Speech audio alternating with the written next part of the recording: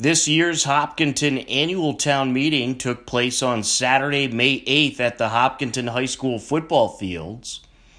After Articles 1 through 5 passed, Article 6, the fiscal 2022 operating budget, which is over $101 million passed.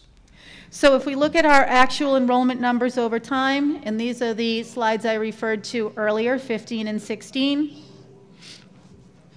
you can see that in 2019-20, the student population during the October SIMS report was at 3,875. Today, our enrollment in the Hopkinton Public Schools is 4,021. Dr. Wagman's report indicates that at the end of the 21-22 school year, we should be at 4,024.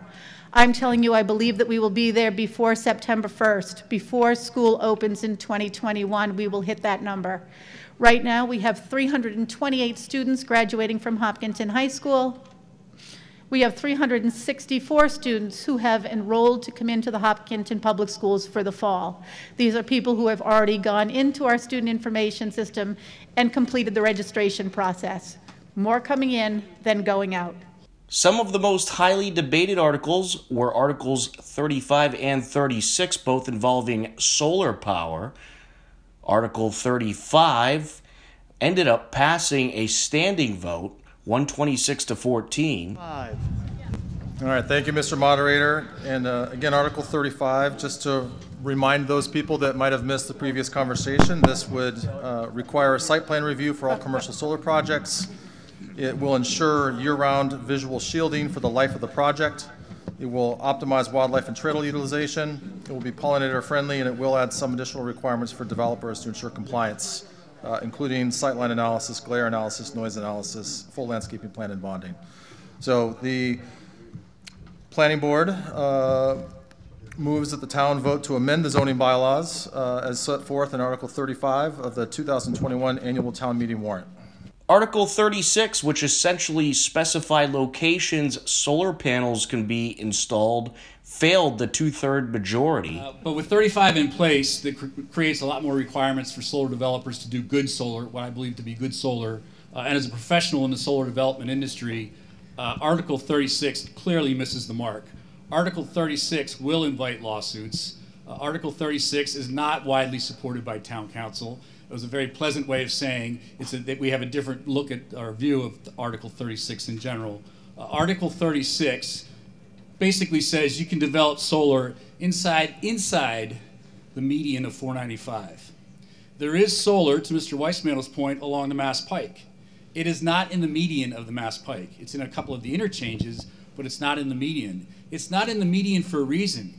You can't get the power out from the median to either side of the highway where the power is consumed or connected to the grid. You'd have to trench under 495, or you'd have to put wires up above 495 in order to move that power to a usable area, if you will. That is a crazy responsibility to put on a solar developer. That by the state, in my view, my professional view, that would be viewed by the state as an unreasonable restriction on solar in the town of Hopkinton, and I think it would get shot down through the lawsuits that would likely come. So for a lot of different reasons, I'll try to be brief here. This overlay district is a bad bylaw for the town of Hopkinton, and I would strongly encourage town meeting voters not to support it. Article 35 gives us a lot more protections, a lot of screening requirements. It's going to create good solar in Hopkinton. This is just going to create lawsuits and an awful lot of expense for the town. Thank you. Thank you.